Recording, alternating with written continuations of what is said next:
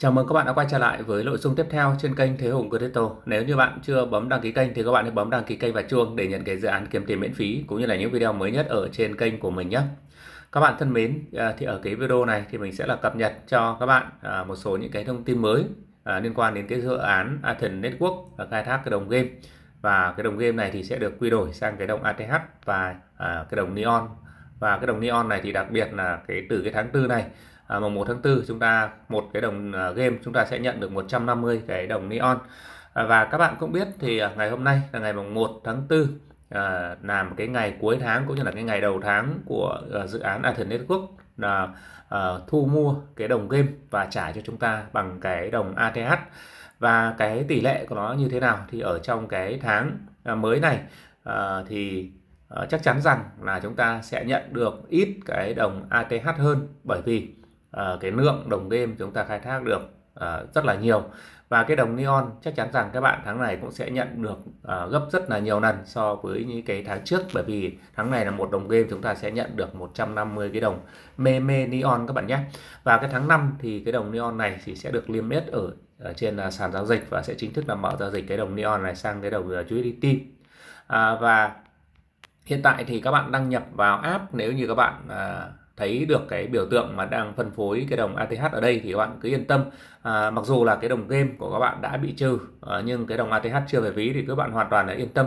Và cái dự án này nó làm việc rất là minh bạch và làm theo cái trình tự và rất là chi tiết, và đặc biệt là rất là chính xác, cho nên là các bạn hoàn toàn yên tâm. Bởi vì tại sao mà mình nói như vậy? Bởi vì trong 3 cái lần phân phối đợt trước thì dự án đã phân phối rất là chính xác, đầy đủ và hoàn toàn là minh bạch đó, và theo cái thông tin mà dự án đã đưa ra các bạn nhé.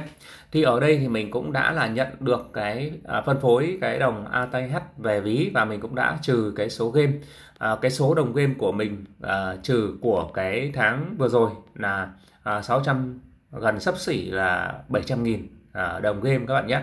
Đó, 700.000 đồng game. Vậy thì mình sẽ nhận được bao nhiêu cái đồng ATH? Thì ở đây thì mình nhận được là 3.310 đồng ATH nhé. Nó cực kỳ là thấp, và cực kỳ là thấp bởi vì là cái đồng game nhiều, khác hẳn so với cái tháng trước. Ở đây hoàn tất tiết kiệm này, đây tháng trước của mình nhận nhé, không biết là còn nó lưu ở đây không.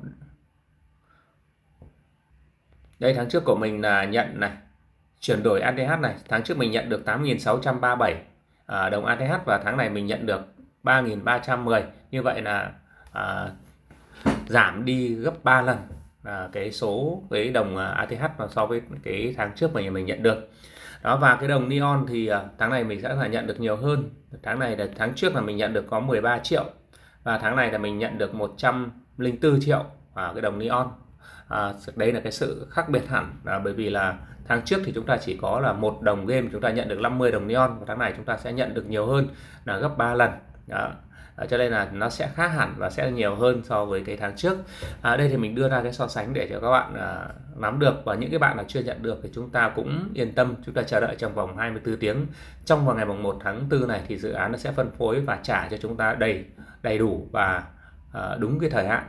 Cho nên là các bạn chưa nhận được thì chúng ta cứ yên tâm, bởi vì là một số các bạn cũng đã hỏi mình là cái đồng game của em đã bị trừ nhưng cái đồng ATH chưa nhận được, thì cái này là đang trên đường phân phối, và chúng ta theo dõi khi mà chúng ta nhấn vào từ cái trang chủ, chúng ta nhấn vào cái phần mạng lưới này, xin lỗi các bạn, nhấn vào cái phần cộng đồng này, thì các bạn sẽ nhìn thấy là cái tổng số ATH đang phân phối này mới có 161 thôi. 161 như vậy thì mới có 11 triệu cái đồng ATH đang phân phối đến ví nhé. Và khi nào mà ở con số này nó hiển thị là 200, tức là 200 triệu cái đồng ATH, bởi vì trước là 3 lần là mỗi lần 50 triệu rồi, thì bây giờ sẽ là 50 triệu nữa, thì vậy là sẽ là 200 triệu. 200 triệu thì khi đủ cái số lượng 200 triệu ở đây mà các bạn chưa nhận được cái đồng ATH thì chúng ta hãy yêu cầu dự án hỗ trợ. Còn ở đây là đang trên đường phân phối, cho nên các bạn hoàn toàn yên tâm nhé. Cái số tiền của bạn nó sẽ đến đúng cái thời hạn của các bạn, cho nên các bạn cứ yên tâm. Và trên cái trang Twitter chính thức của dự án thì cũng đã nói với là bắt đầu từ cái tháng đầu tháng này thì cái sàn giao dịch P2P chúng ta sẽ chính thức được hoạt động. Và trong cái đó thì chúng ta sẽ giao dịch được cái đồng ATH, cái đồng game, và cái đồng còn hỗ trợ chúng ta giao dịch cái đồng P nữa.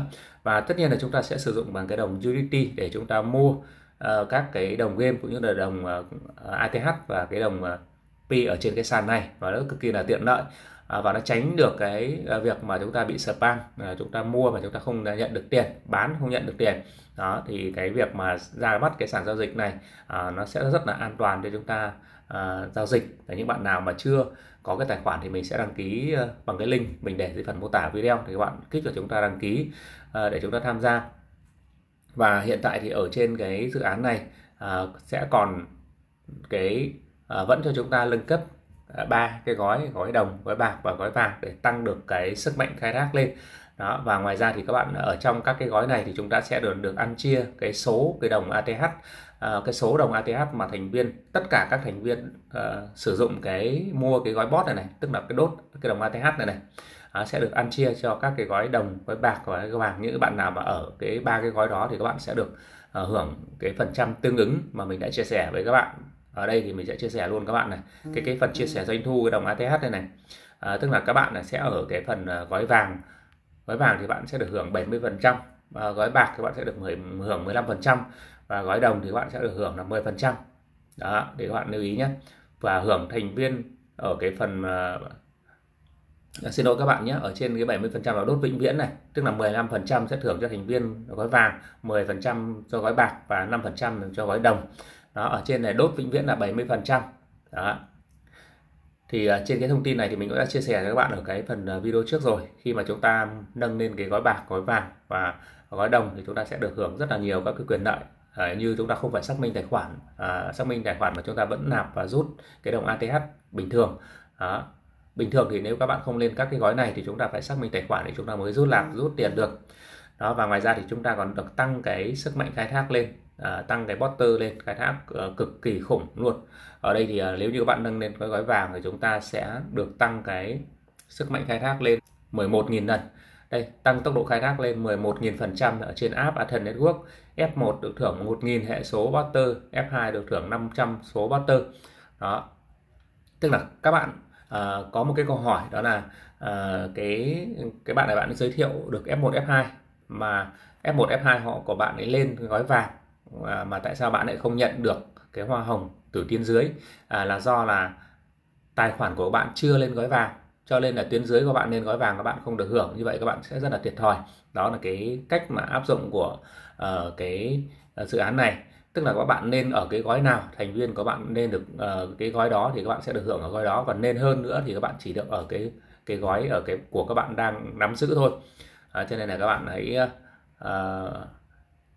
hiểu thêm về cái vấn đề này để chúng ta, tại vì sao chúng ta tuyến dưới chúng ta nâng cấp lên gói vàng mà chúng ta không được hưởng cái phần hoa hồng của cái dự án chi trả.